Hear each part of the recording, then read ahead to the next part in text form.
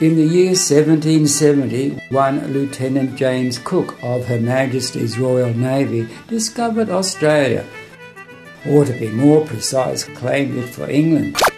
He almost didn't make it back to England to report his discovery, for two near disasters along what is now the Queensland coast almost put an end to his illustrious career and left Australia for someone else to discover.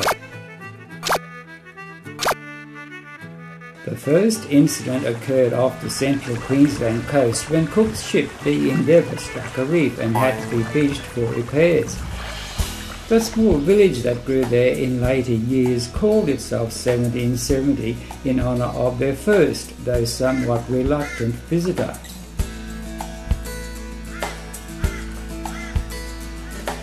It is situated at the mouth of a picturesque inlet and is a popular fishing spot.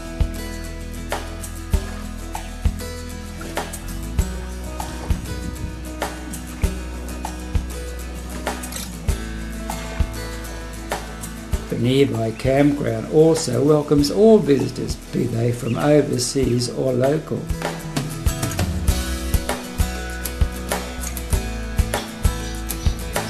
This large goanna knows that there is food around here somewhere, if only he could find it.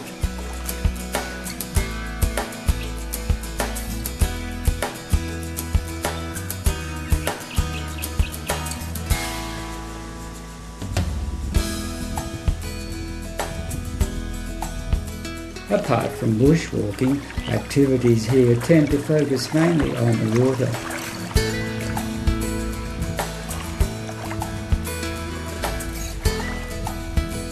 And at the end of the day, the setting sun can usually be relied upon to put on a pretty good show.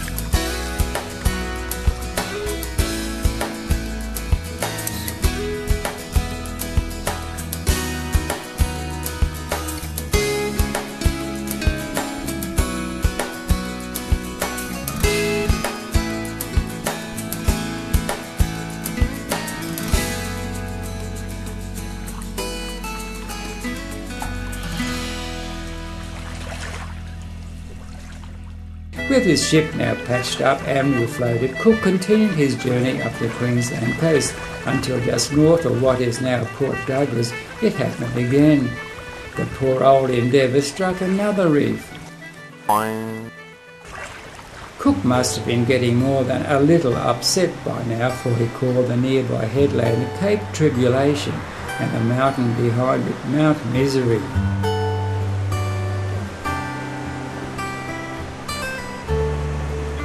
Today, Cape Tribulation is a mecca for all those who really want to get away from it all.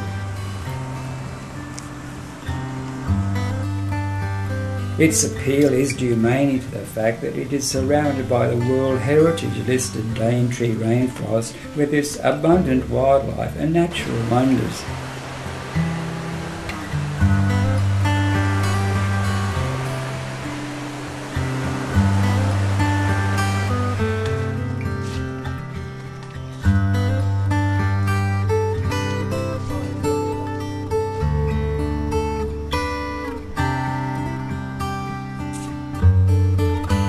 While humans may flee in terror from this far, these tiny mudskippers appear quite unconcerned about their fearsome neighbour.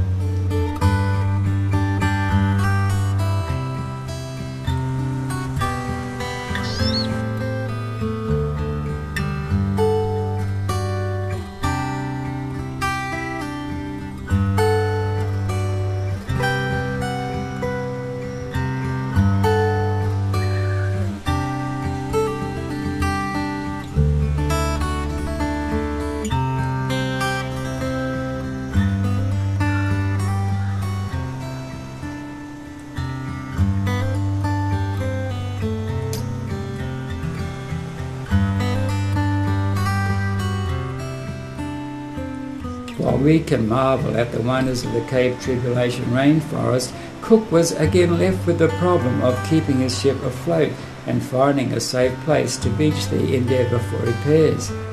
Everything they could do without was thrown overboard, including the ship's cannons and anchor, which in recent years have been recovered and put on display in the Cook Museum. With a lighter ship, Cook was now able to struggle further north, where he again found a safe inlet at the mouth of a large river. Here he was able to beach the Endeavour for the necessary repairs. He then named the river after his ship.